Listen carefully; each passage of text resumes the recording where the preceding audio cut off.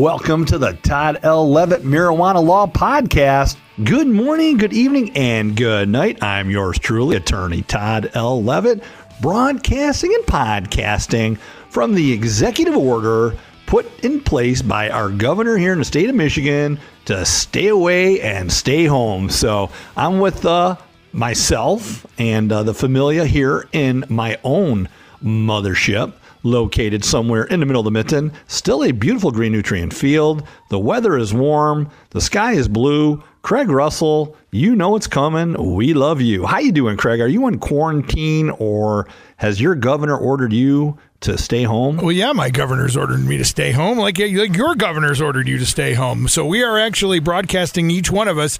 Last week I was in the studio and you were at home. This week we are both at our houses. So we are doing this. We're trying to keep everybody safe, trying to keep everybody from spreading it. I saw the best meme earlier this week. Don't think you are distancing yourself from people because you don't want to catch the coronavirus. Think you already have it and you're distancing yourself from people so you don't spread it. Simple as that.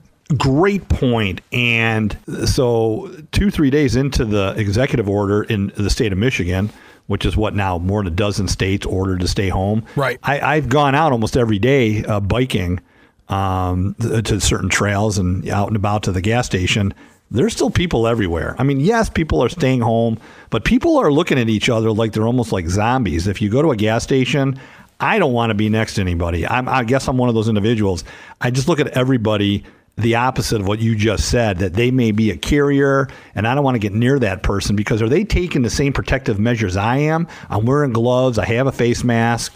I happen to have had one face mask, one of those N95 masks. I'm not sure if that's the right one by 3M. Okay. But people are looking at each other in a way as if everyone else is carrying it. Well, I was in a gas station and I walked in to pay for gas.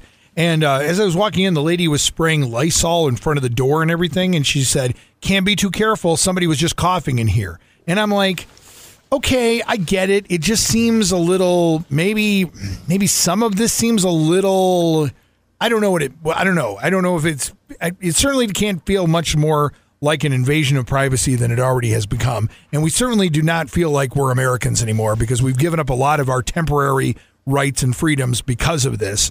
But it just seemed a little, I don't want to say racial profiling or anything like that, but somebody walks in and coughs, and so thus you're immediately going to spray stuff behind them because you think they're going to spread something. What if they just had a cough? I don't know. Maybe I'm taking it too literal or too serious, but it just seems like maybe we're a little overkill on some of these things. If I walk into an establishment, which I'm not doing at this time, and someone's coughing, I'm ducking. I'm getting the heck out of there. So, Craig, you're more than welcome to take on the cough. I'm getting the heck out of there. So that's all I have to say about that. And here's the other thing. Again, we can't say this enough. You know, so many of our listeners, so many people around the world, or this podcast is downloaded in 40 plus countries.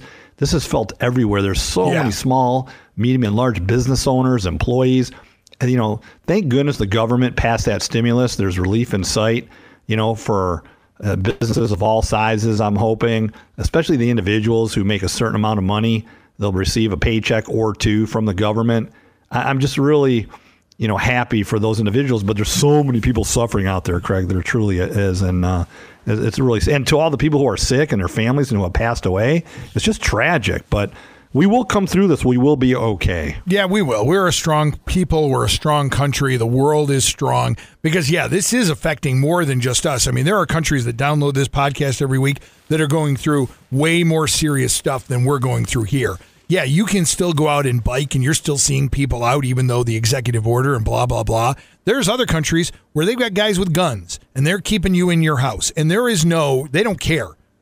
Personal liberties be damned. You're staying inside until this thing passes. I would hate to be in Italy or Spain right now. There have been people I know who are planning trips to that part of the world. I would just avoid that like the plague. And here is the plague.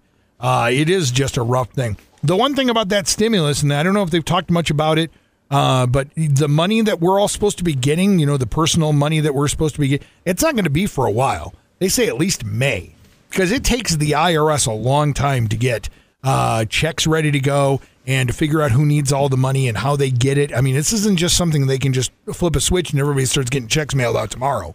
It takes a lot longer than anybody realizes. Plus, the IRS is really short-staffed these days, not only because of the virus, but because they've had their budget cut like 3 times since the last time we got one of these stimuluses. Do you remember what your last stimulus was, Todd? Do you remember it?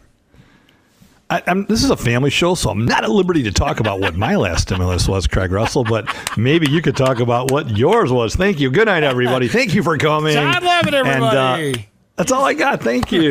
He's here all week. Try the veal. No, but Craig, here's something, though. I do not recall the last stimulus.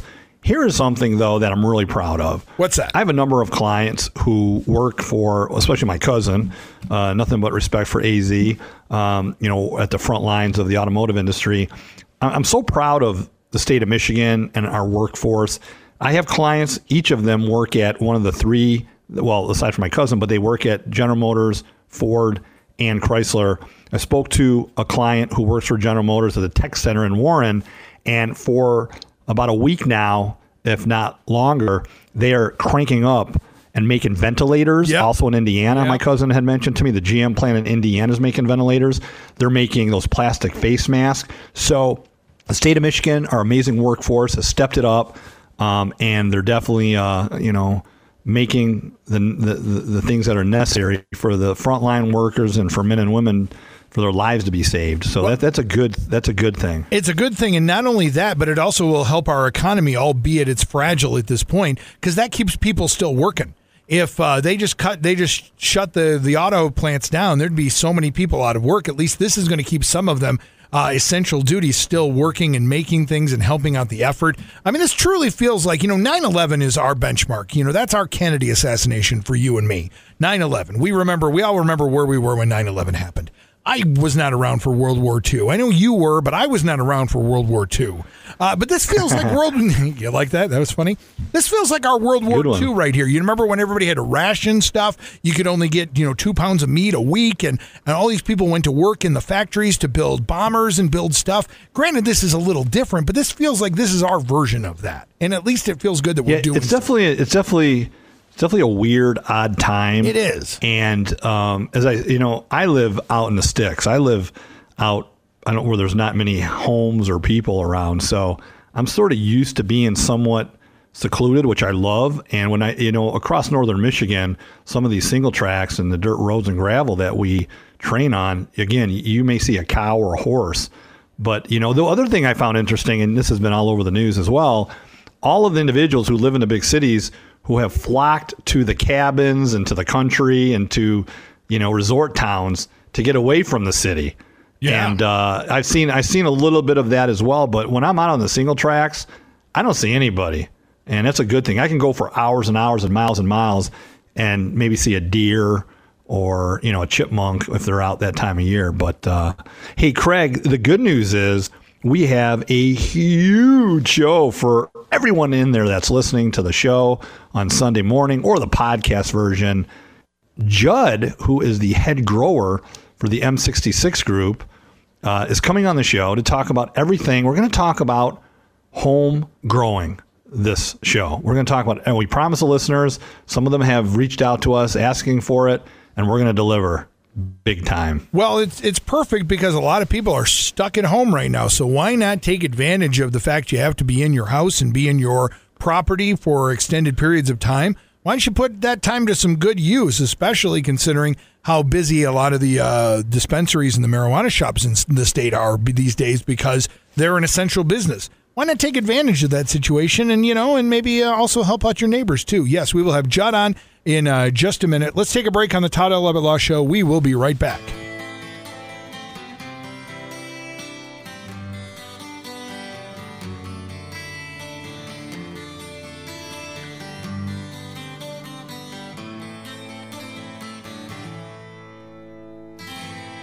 I was alone, cruising with the wind.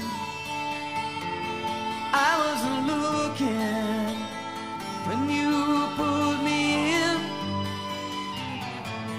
I had to leave you like I always did. You knew damn well I'd come again. Now I'm falling where I've never been. My resistance is wearing thin. Somewhere in the distance, like a long lost friend. Oh, oh, oh. Yeah, yeah. Lord, here I come again. Welcome back to the Todd L. Levitt Law Show, broadcasting and podcasting at home due to the executive order, keeping a safe distance from all the other citizens who inhabit planet Earth. And in his mothership is Craig Russell. And Craig, joining us for the first time, is Judd from M66 Group. Hey, Judd. Thanks for having me, Todd. Hey, Judd, how you doing, buddy? We've been teasing the audience for a couple weeks that we were going to have somebody on, or we were going to do a show about growing cannabis at home. So a couple things. You are a head grower for a Michigan corporation. And how many years have you been growing? I've actually been growing in Michigan for 10 years, since 2009. Let's start from a lay person's point of view here, assuming nobody knows anything about cannabis, aka marijuana, and how to start a home grow, a legal home grow. Again, disclaimer, we're not asking or nor are we advising or giving direction to anyone anywhere that lives in a state or a country where it is illegal to do certain things, including growing cannabis. We are in a state that is recreational. So you can grow per resident 12 plants per household. There are some exceptions, but let's just stick to the 12 plants per household. Under the Medical Marijuana Act, it could go as high as 72 if you're a caregiver and you have 5 patients, including yourself. So Judd, if somebody's interested in growing 12 plants, where do they start? What do they do? I would say you have to designate an area. You have to find a place that's going to work for you, that's going to be out of the way, that you don't mind a little bit of smell barrier, depending on how much money. I would designate a budget, because it's going to cost some money. You can do a lot of things on the cheap, but if you want the product to come out right, you have to put in some capital. Well, let's start off with the designated area. Yeah. Hold on, let's back up. Let's take it one step at a time. It's designated area. So if you live in a house or you have farmland and you have a structure, so if you have a house, first you have to talk to the spouse. if you live alone or you have a roommate. And again, if you're a tenant, there's also other legal considerations. So let's just say you have a basement and a big basement. So you're going to create a growing atmosphere. Is that the first thing you want to do is build a grow room? Well, no, you don't actually have to go that far. Plants are very much like humans. You got to find a place where you're going to be comfortable, where the temperature is going to be comfortable, where the humidity is going to be comfortable, where the lighting is going to be comfortable. And then you gotta mark it off. You don't necessarily even need to build anything. You can just take some plastic, dark plastic, keep the light out, and just go around a pole in your basement, for example, and make an L, and then go to the wall. Put some cinder blocks down, get some staples or nails, and get it into the rafters in the basement. You just made yourself a room for under $20. Well, now the plants are happy in there, as long as they get some airflow. But Judd, so let me ask you a question. So you say you want it to be a dark area. You don't want any light. Do plants not need the light, or do they need a special kind of light? Yeah, I was going to say you want a special light. The plants in their flowering state, they need only a certain amount of light, 12 hours, in fact. So if they get more light than that, they could change sex, hermaphrodite, pollinate a whole garden and turn it into seeds. So they have to have a dark room to make their flowers for 12 hours of the day. Okay, let's just back up again. I keep backing us up. Let's take it from a lay person's point of view. If you could have the perfect situation in the residence in which you reside to start growing 12 plants, what would it be? Would you do the plastic around a pole? Would you build a grow room? Let's say you had unlimited funds, Judd. How do you go about it? What would you prefer? Unlimited funds? I thought we're trying to give people who need a stimulus a hobby without any invested finances. He knows. But, sure, that's fun. I'll take unlimited funds. I mean, you really just need some 2x4s. You need to frame out some nice-sized rooms. Have one for the vegetative state of the plant. That can be about a third of the size of the flowering room. Have a flowering room that you hang 6 lights in. Let's say you have a 10 by 10 room. And then you would have all right, so again, let's back it up again, Judd. Hold on. You're going to build a room. What needs to go in that room to begin the grow operation? You're going to go to a grow store. You're going to order online. Let's take it from the very beginning. You have a room. Now, what needs to go in the room to take care of these babies? And where do you get them? How do you start? All right. Where do you get the seeds? You go online and order seeds. I know there's different international laws that affect different countries as to where you can order seeds from, but basically a simple Google search can find you vast amount of seeds that can be ordered for under $100 for sure. The seeds arrive, and let's say you're not going to order online because you live in a state where it's not legal yet, or you live in a country where you can't purchase those type of products across the commerce. So how about you have an individual who is in a state where it is legal to grow, and whether it's medical or rec, and they're going to provide you with seeds? Can you do it that way? Sure, even better. They could also provide you with cuttings, which would be snips off of their plant in vegetative state. And then you could take those cuttings and cause them to start roots, and then you're guaranteed to have the sex of the plant it was cut from, which is pretty beneficial. Okay, so cannabis is a plant that has 2 sexes, male and female. You want to make sure you grow the males, because the males will give everybody seeds. So please, grow all the males you can. Okay, good advice. Now, all right, so you got the grow room. Somebody gave you some seeds, and you're either off to the store, a grow store, online, or someone's given you, the ability to start your grow process. Are you growing in water, or are you growing in soil? What do you prefer, Judd, as a head grower? Well, I prefer ProMix HP, and that is not a plug. That's just the best stuff out there. What is that? That is a mixture. It's actually technically still called hydroponics, because the way I understand it, hydroponics means the plant is getting its nutrients from the water and not from the soil, not from the media that it's in. So anything is hydroponics unless it's specifically getting the nutrients from the soil itself, like putting bat guano in the soil or earthworm castings. We're literally feeding the soil with things that the plant is going to eat. Fish oils, fish scales, bone meal ground up, Even dirty diapers, I've heard plants love. If they're taking the actual nutrients they're getting from the soil itself, then you're going to have some tasty pot. But you could also rot your roots pretty quickly. So you're taking a seed, correct, and you're putting it into, for those out there that have never grown marijuana plants or seeded a marijuana plant, are you taking an individual seed and you're doing what with it into that mixture? Well, you should take the seed and you should put it in some paper towel in a Ziploc bag, wet the paper towel a little bit, moist, not too moist. And you want to leave it above your fridge or somewhere warm for 2 or 3 days. You're going to open it up. You're probably going to see that it sprouted a little root stem thing. And then you could go into your mixture at that point.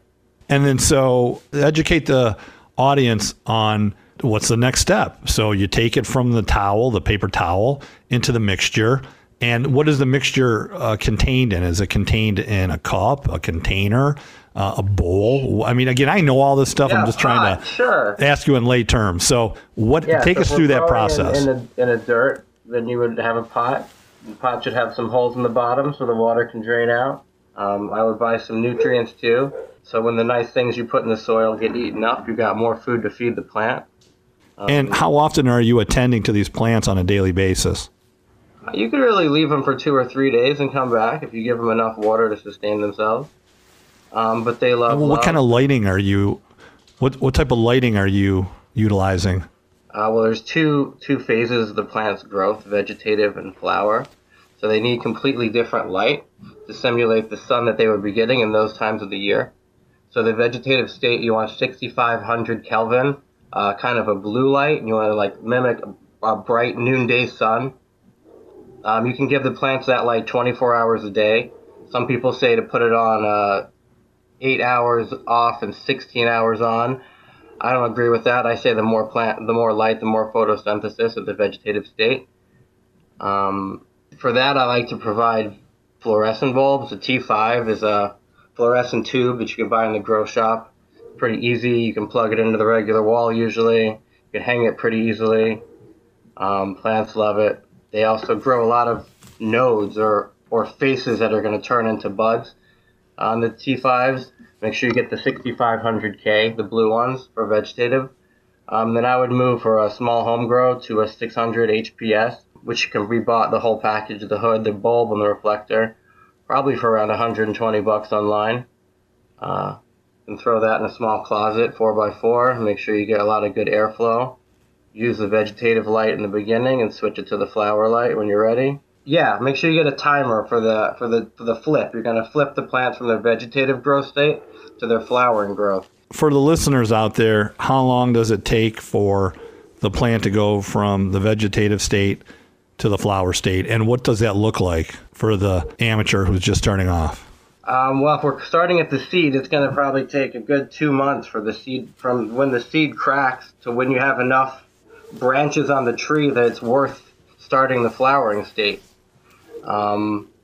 Starting from seed is way back in the process. If you can get a cutting from a friend who has a quality plant, and you can turn those, have those root by putting it in something called an easy cloner, which can make it root in about a week or two. That would have, an aeroponic spray on the bottom, which is just a pump with a manifold and some sprayers spritzing the bottom of the nub where you cut it off from the main plant. Do that and have the water temperature somewhere between 70 and 75, even without any sort of products, and you'll have roots in a week or two. And then you can go from there to a lot of different media. You can put it into the dirt. Make sure you give it a lot of water at that point.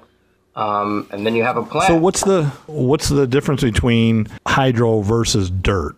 And what do you prefer as a head grower, hydro versus dirt? Everything has its own advantages. Hydro can grow a higher yield, can have a cleaner product.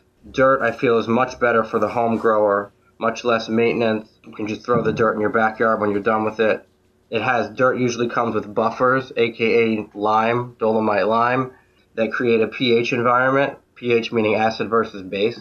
So the buffers help make the pH right for the plant. A hydro grower has to pretty much have a pH tester on hand and has to test the reservoir and the water that's going into the plant to make sure the pH is right and the nutrient levels are right. If you're the type of guy that likes to do that or girl that likes to do that and test things and be on top of it and maintain a proper pH and a water system, someone who likes, fish tanks or growing corals or that and the like, hydro pure water, would be great. You got to give the roots enough oxygen. Dissolved oxygen, DO is what you like to refer to it.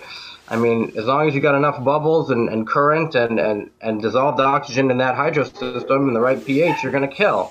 But a lot of people don't have time to maintain a system like that. For the layman, for the regular guy, I would recommend a nice dirt mix that has some nutrients in it, like Fox Farm, Ocean Forest. There's a lot of other ones out there, Sunshine Mix.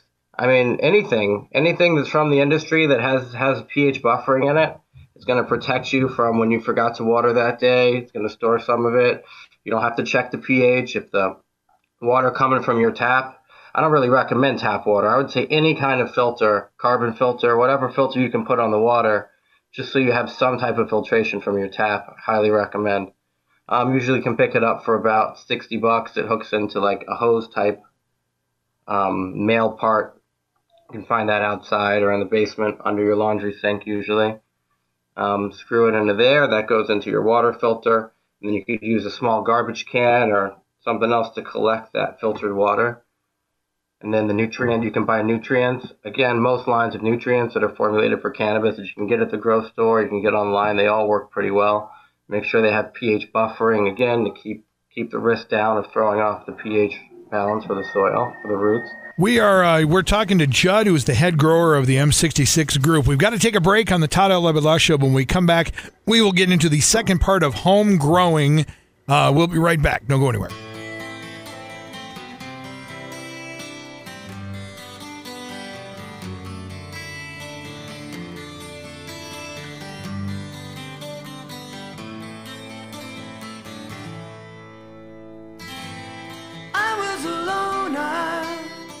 Cruising with the wind, I wasn't looking when you pulled me in. I had to leave you like I always did. You knew damn well I'd come again. Now I'm falling where I've never been.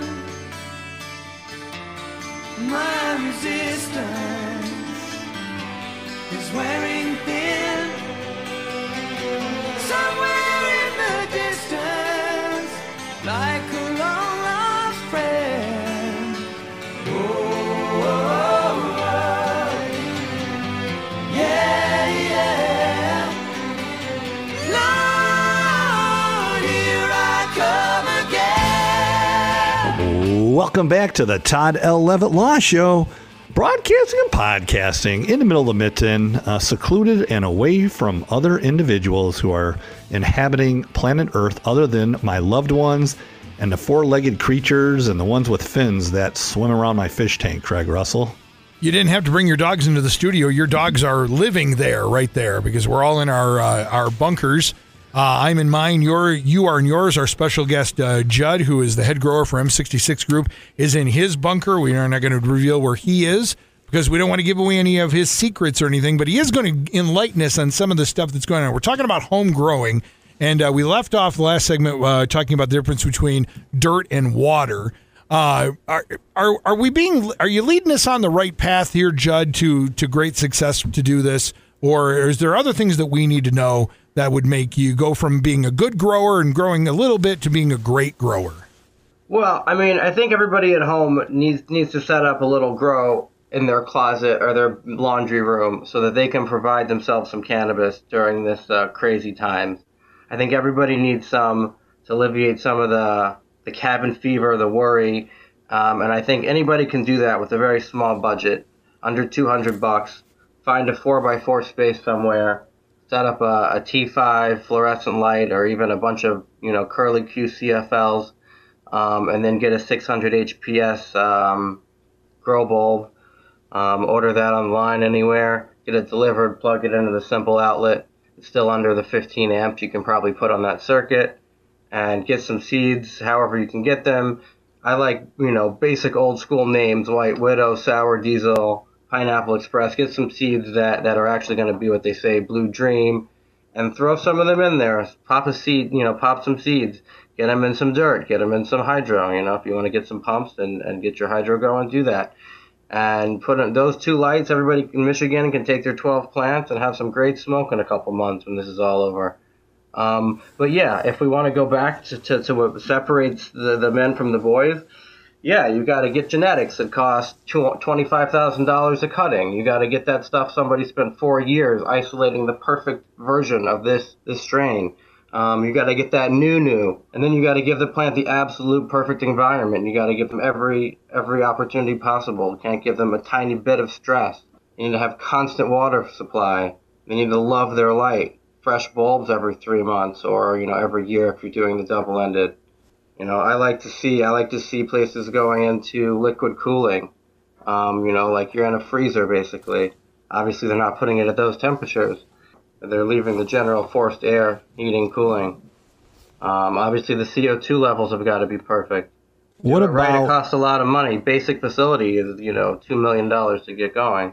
I mean, what this sounds like is much like any kind of a hobby. If like Todd, who likes to mountain bike. Todd, you've got yourself a really expensive bike, tires, you've got the gear and everything. But somebody could easily go to Walmart, buy $100 bike, and still get to do the same kind of thing. It sounds like this is the same kind of deal. Not exactly, but well, okay. That's okay. I'm not a snobbish biker. I'm just saying if you're going to do something right, as Judd is saying, you want to have the right things. And if you're going to bike at a high level and you're going to grow at a high level, as Judd said, you have to spend the money.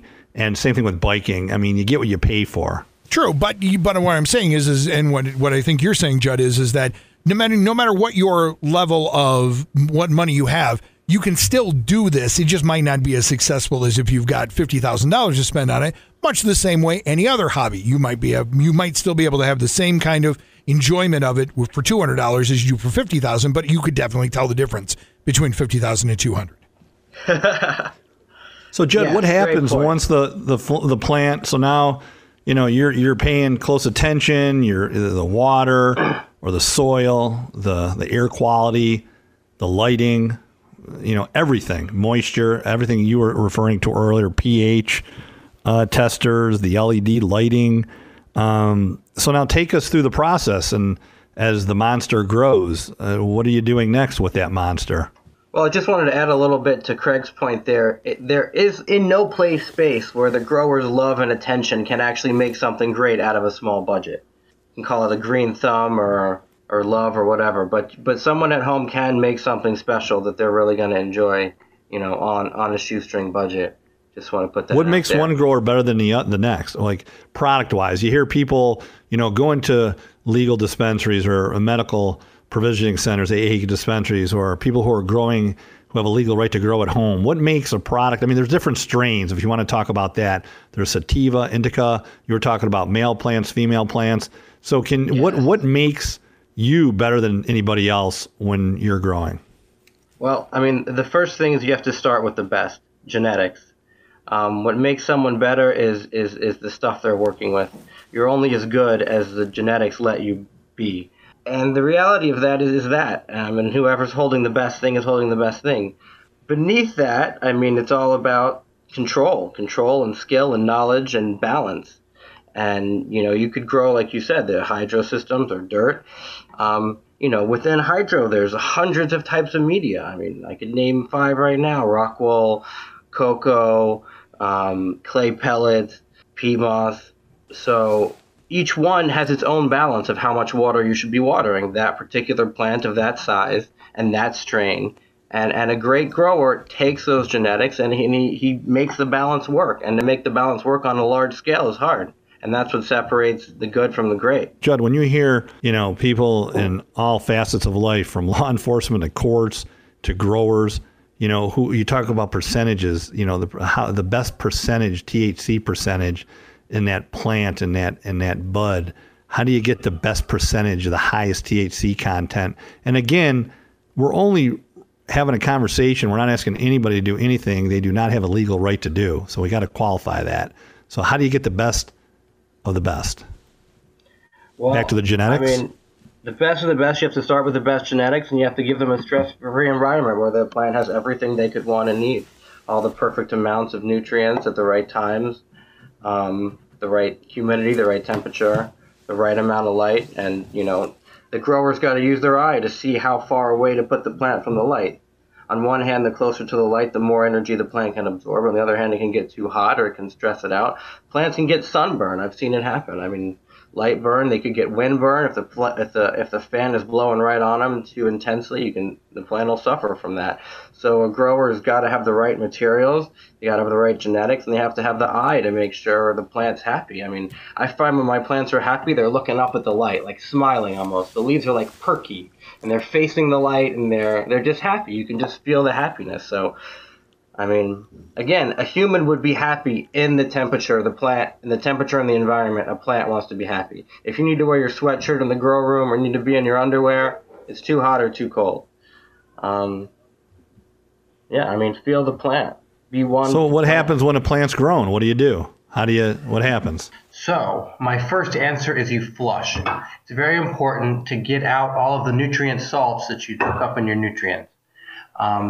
If you have a 5-gallon pot, I would give about 3 times as much of that in fresh water. So 15 gallons of water, run it through, maybe do this outside or somewhere where it's easy to drain in a bathtub or near a floor drain in the basement would be ideal. And just keep running it through. Then you can put your plant back where it was at. I would leave it there, let the flush settle in. I wouldn't cut it down right away, right after flushing it. At least 24 hours. You could also do it in an easier way where you just give the plant more water than usual for about a week. That would be 3 or 4 waterings. That'll accomplish it too. I like the final flush method where you get everything out.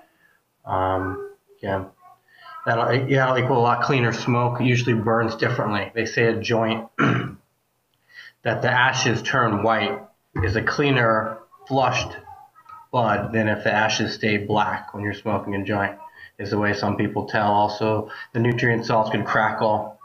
That could also be a sign of having spider mites in the weed too, if it crackles when you smoke it.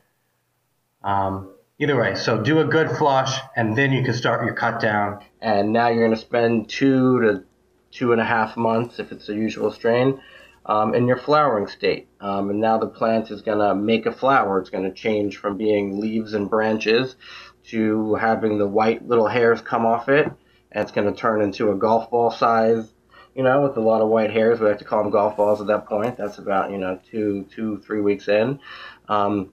Then you're going to start seeing a little bit of orange hairs. The buds are going to beef up, assuming you have good genetics or even decent genetics. You're going to start to see crystals on them. And then about, 2 months, you're going to see the hairs will start turning darker. You're going to have a majority of orange hairs. You can't see any more white hairs, or can't see very many more white hairs, and the plant's still looking green and nice. Again, that varies on the strain. Some plants, might turn a little yellow or purple at that point. You got to feel them out. At that point, I always need to have some type of microscope to look at the trichromes, the crystals. So you're going to look at them up close as you can. You want to see that they actually have the full structure, which is a stem and a head on it, almost like a mushroom top. That shows you that there is THC in there, that the trichome is fully developed. From there, the color will indicate when is harvest time. If they're all still clear white, clear that you can see right through them and there isn't any haziness or whiteness to them, that would show that it's underdeveloped, that it needs a little more time on the tree before you cut it. When you start seeing a little bit of amber inside or white or haziness, the amber would be the final step. Some people like to let that amber come on. It gives a little more of a couch effect, a stronger effect. Some people like to cut it, when it's clearer because they want more of a sativa or clear high or creative high. That varies very much by strain more than this particular harvest, but I tend to think that you can make a sativa smoke like an indica if you harvest it very late, or vice versa. Just like a fine wine, if you harvest it, late, it's going to be sweeter. Anyway, so you can choose the harvest based on how you like it, but I would definitely recommend having an eye on those trichromes, see them change from clear to white, to hazy, to then amber, and cut it when you like it. They say when amber, I say when you start seeing some amber, it's ready to come down. Also, I judge on the greenness. So take us through that process. What happens? So you said when it's ready to come down, Judd. You've done it. You've spent, let's say, take it down from seed. You spent your 4 to 5 month process. You've done everything right. You've kept at the right temperature, and now it's time to cut them down. A lot of people mess up at this stage after doing everything else perfectly. I myself am guilty of that. So you want to dry it. I'll tell you the most ideal scenario for the connoisseur, and then I'll tell you realistically. The most ideal scenario is called 60-60-60, which is 60% relative humidity, 60 degrees, and 60 days. That will make some really yummy stuff. I mean, that would take up a lot of real estate too. I mean, whatever closet that is, you have to maintain all those, those numbers, those measurements for that long. So realistically, we'll throw them up for a couple weeks. Around 45-50% relative humidity. You want to have some airflow in the room, using dehumidifiers to maintain the humidity. You don't want light. THC degrades by 2 ways, heat and light. If you can keep those 2 things away, like Tom Petty says, store it in a cool, dry place. Traveling Wilburys? No? Great Tom Petty Traveling Wilburys reference there. I don't know if that's ever been referenced on this show. Hey, we got to take a break, guys. Judd, can you stick around for a little more for the last segment of the show? I'll do anything for Todd, man. All right, there we go. We'll be right back on the Todd L. Thanks, Judd. Show. Appreciate that.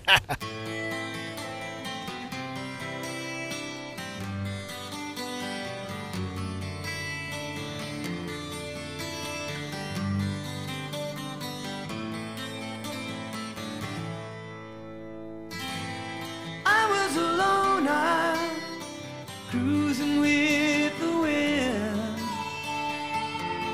I wasn't looking when you pulled me in. I had to leave you like I always did. You knew damn well I'd come again. Now I'm falling where I've never been. My resistance is wearing thin. Somewhere in the distance, like a long lost friend. Oh, oh, oh. Yeah, yeah.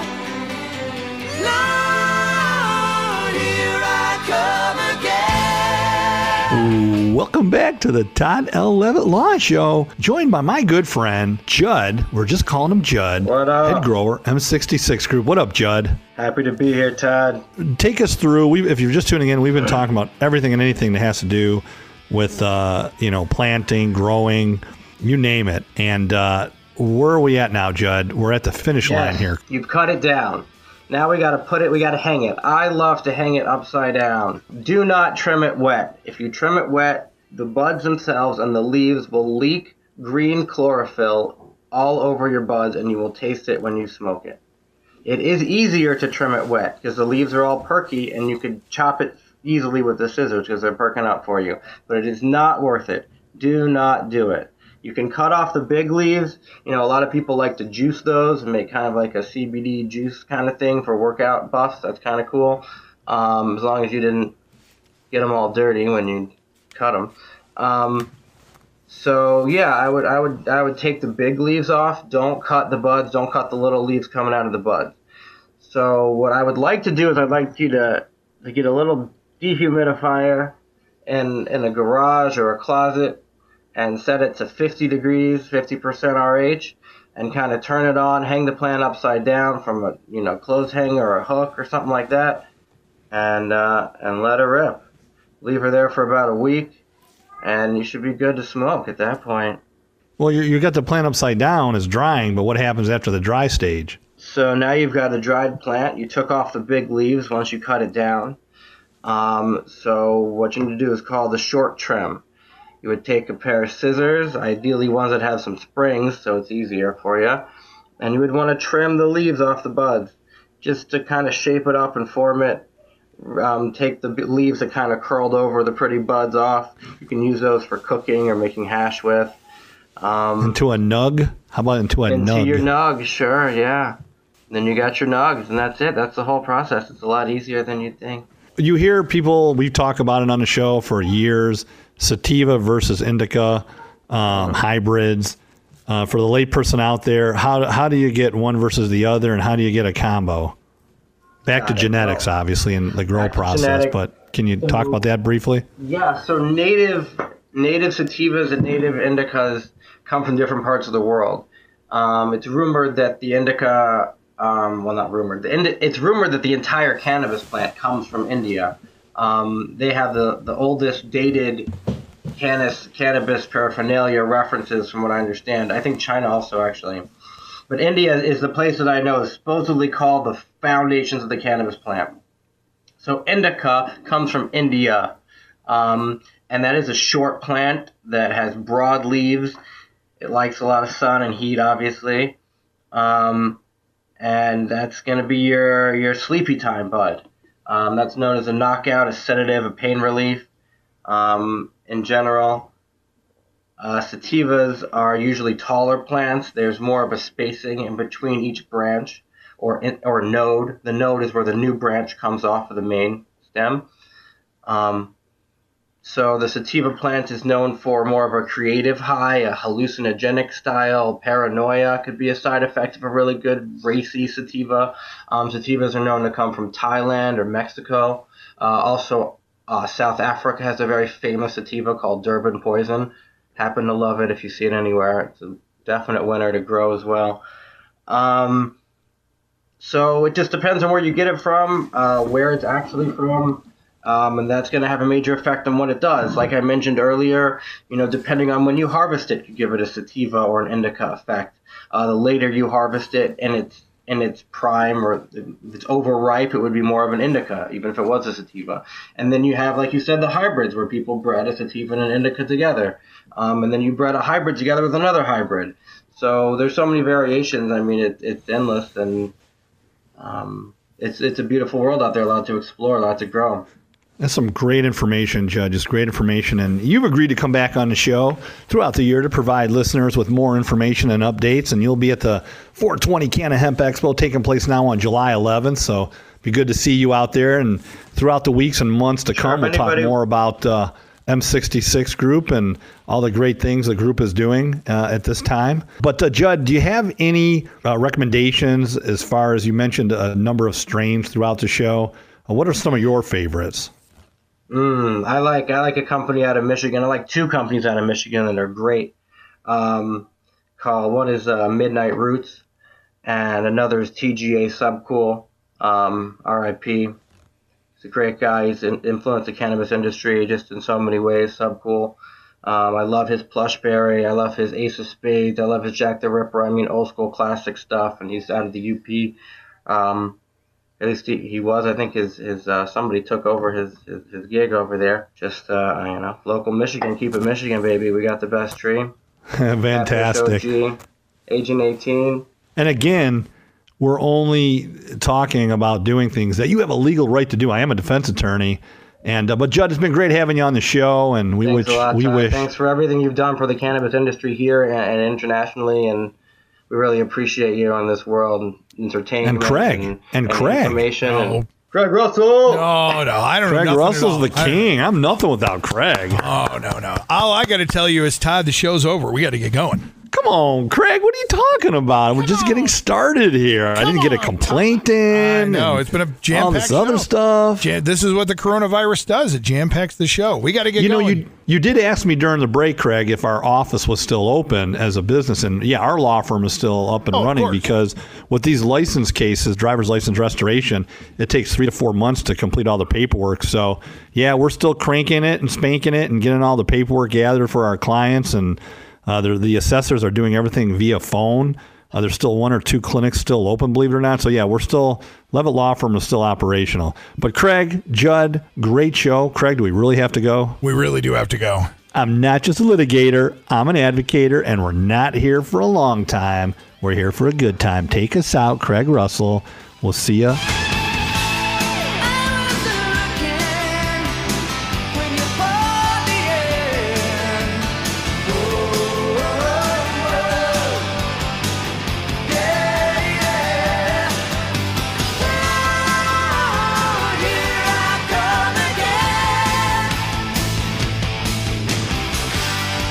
Todd L. Levitt Law Show, brought to you by Chad Malley Well Drilling of Rosebush, Clark Modular Homes, your most experienced and trusted builder in Mount Pleasant, and attorney Todd L. Levitt, not just a litigator, he's an advocator.